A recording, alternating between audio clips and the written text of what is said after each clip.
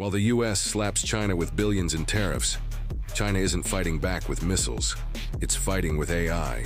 Blocked from buying top-tier NVIDIA chips, China turned to domestic AI labs. Tencent, for example, runs its large AI model, Hunyuan, without any US restricted chips. Even better, China controls 70% of the world's rare earths, including cobalt and lithium, both key for AI hardware. The US can ban chips, but it can't ban those metals. They're also deploying AI for propaganda, deepfake news, fake anti-US trailers, and even AI-generated influencers pushing Beijing's narrative to the global south. And in a genius move, China's bundling AI infrastructure with Belt and Road deals, exporting cloud services and surveillance tools to over 60 countries. So while Washington fights with tariffs, Beijing fights with data, chips, and influence. Who's really winning?